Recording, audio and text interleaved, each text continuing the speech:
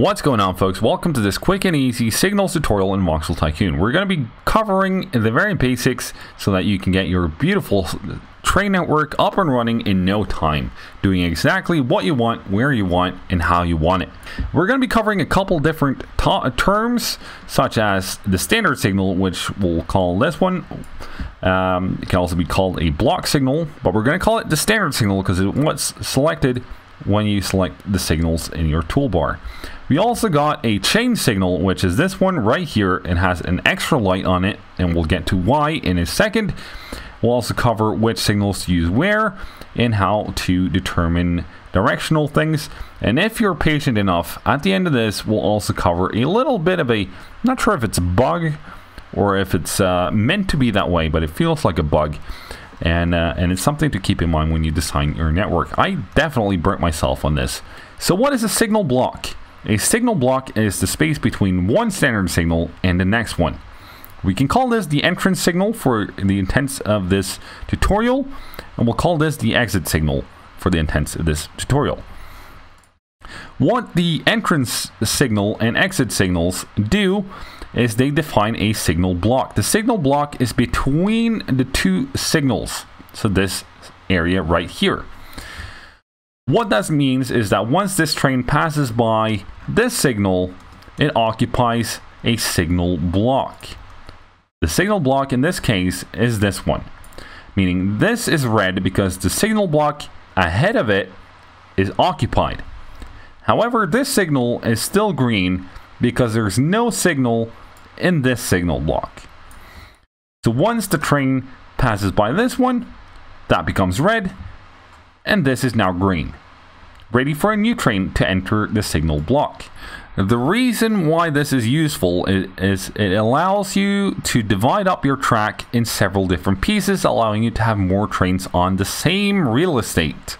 And that will come in very handy when you want to do multiple trains on the same route. Instead of making one track per train, you can do two tracks, one going in that direction and another one coming back, like the setup right here. You can also use junctions. This is a very simple junction where you only have two tracks going in the same direction, nothing coming back, meaning the trains here will choose either that track or this one depending on what is free. The reason why is that the chain signal, which is right here, will be green when both of these are free. When it's yellow, it means that one of these are free, and when it's red, none of these are free. That means that there will never be any trains in the signal block that is the junction. And if a train wants to go into one of the platforms or one of the sidings from the junction, and it can't, it will not take up the junction space, which can be used for other things. We'll get to that in a second. Now, this is a bit of a weird one. Right now, there's green signals ahead, yet the trains stop back here for no good reason. The reason why is because there's no signals on this siding here, meaning that we have the following blocks. We have one block here, we got one block over here, and we got one block which starts by this signal right here, goes up to that signal, and alongside the siding over here before it comes over here, and there's the next signal. So if there's any trains like this one right there, this train has to wait until this train has passed by this signal here. That can be fixed by putting any signal over here, and this train can move along straight ahead. I personally prefer to put chain signals before all junctions. That way the trains can choose whatever track is free and available at any given time. Keep in mind though that trains in Voxel Tycoon don't always behave the way you thought they should. The pathfinding is a little funky. Like this, for example, the train could have gone straight ahead. The path straight ahead is free and it's faster, but it doesn't always want to do that. If we can get an example here with this one, going to the right. There we go. Why are you going right? This is faster, it's open, it's free, but you're not choosing it. No one really knows why. And now for the little secret. Over here, we have two different tracks going in opposite directions, but there's one fatal flaw. The thing about this part of the track is that there's one section, one signal block between these four signals, because these two tracks right here isn't far enough apart to count as different entities. So this is one entity making this all together one block. So there could not be one train going in opposite directions in this block at the same time. In order to make that happen, you need to have space in between, and you can tell if you got enough space by checking if you can put signals on the inside of the track. If you can't, like we can't do here, can't even put it on the outside, that means that this here counts as one block of track, making both of these relatively useless. Now, to round us all off, I figured we'd do a couple of examples from my own rail network in my Voxel Tycoon first impression playthrough, where this tutorial in particular was requested at episode 11.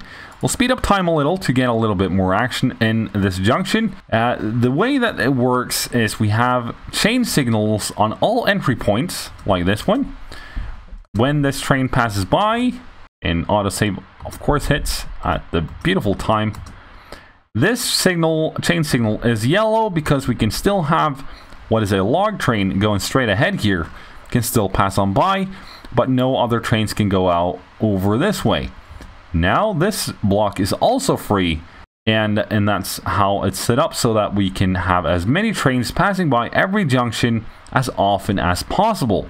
This is the exact same thing as we did in our little tutorial village up here with the siding here. Now we also have a freight hub set up right here. This works a little bit differently, and right here we got some modded signals. These are standard signals that you can just plonk on like so. They function the exact same way. Now this is where the chain signals really come into play, because they tell the trains coming in which platforms are free and which are busy, allowing you to have a much higher freight frequency in your stations. And we haven't filled this station up yet, but right now you can see that this train chooses that platform instead of this one because it's free. And now they're both busy, which means that this train has to wait for any one of these platforms to become free. The same works with the way that the standard signals work here. Is this one is red, these two are red, so there's no entry, but there's a free exit right here by this chain signal, which means that either one of these platforms right here can exit this way, but no train can enter. As for these signals right here, they are green as long as this signal is green, because I don't want any train to take up the junction waiting for while the other platform is free, so that this train could have come into a platform. So if one train was now exiting and it was in the middle of this junction, this train could not have entered into the free platform until this train that was in the middle of the junction had cleared the junction, and that's not a wanted scenario.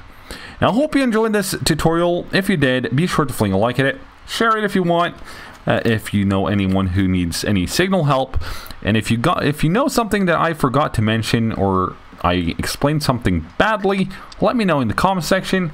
Be sure to check out my series on the game. But that's it for me. Thanks so much for watching. I've been Average. You've been awesome. Thanks so much for joining. I'll see you next time. Cheerio.